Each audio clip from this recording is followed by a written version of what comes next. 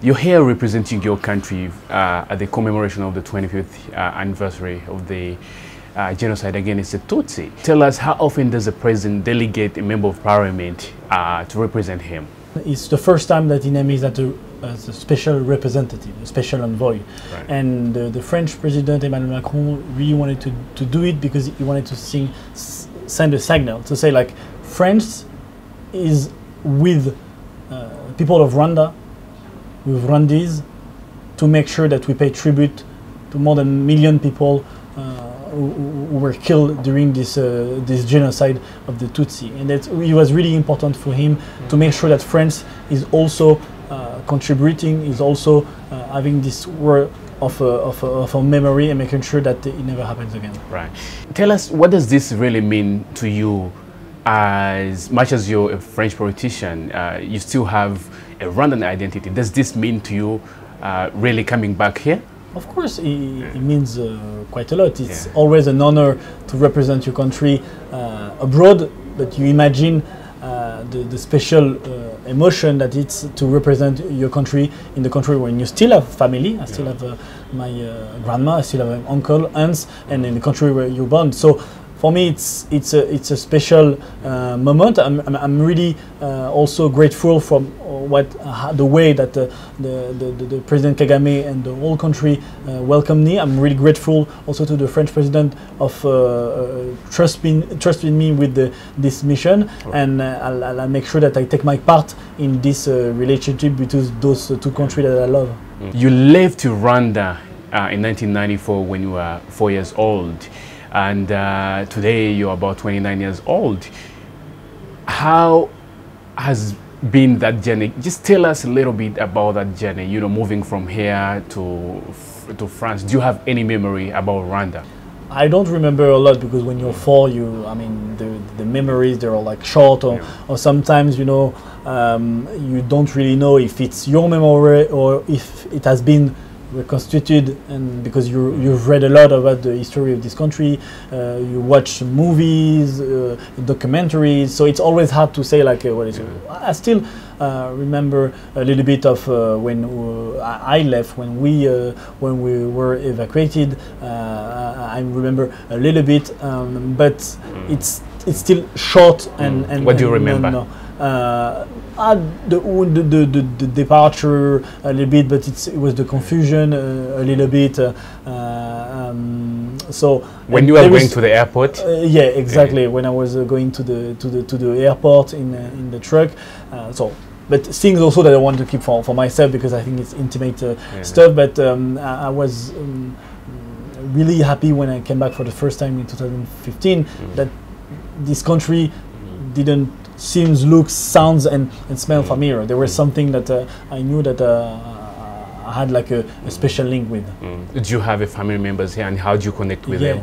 Yeah, I still have my sister, my grandmother, uncles, and aunts. They all live here? Yeah, they all live here. And I still chat with them, call them. So it's a chance also to still have my part of my family, because you know, we were yesterday in Amahoro Stadium when they give the name of the family who were totally wiped out, and then you realize again that it was a terrible tragedy and a lot of lives and family were totally killed. So I'm still lucky to have a part of a member of my family.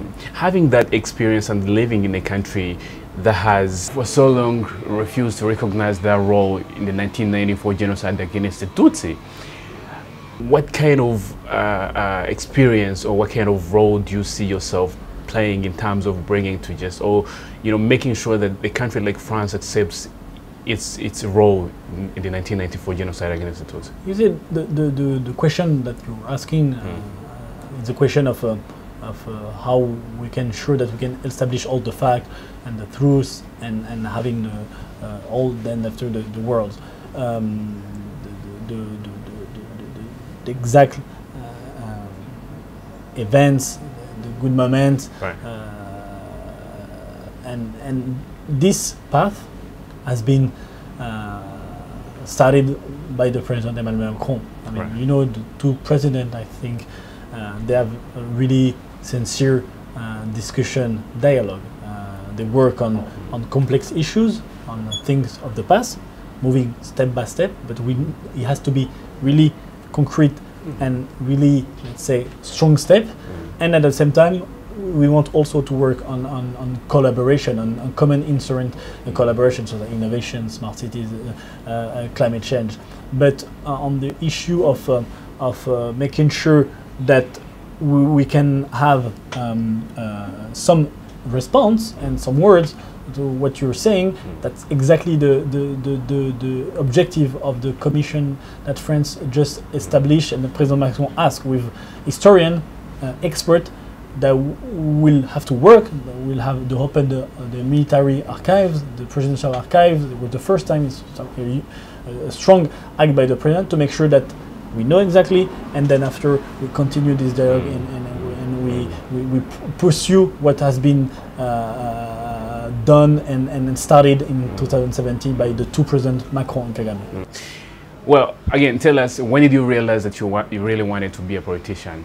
It was something that I always thought could be interesting, to be working for the general interest, having a public mission, but I wanted to do it and making sure that the movement and the president that will follow would really be in line with what I think on economy, on international relation, on the way we include also disadvantaged people. And I found with Emmanuel Macron a really dynamic, sincere, energetic people who believe in Europe, who believe in the partnership between France and Africa. And I'm really glad that he trusted young people, because you know, in other parties it would have been like this. And now we need to make sure that we work to improve the lives of our fellow citizens. We need to make sure that we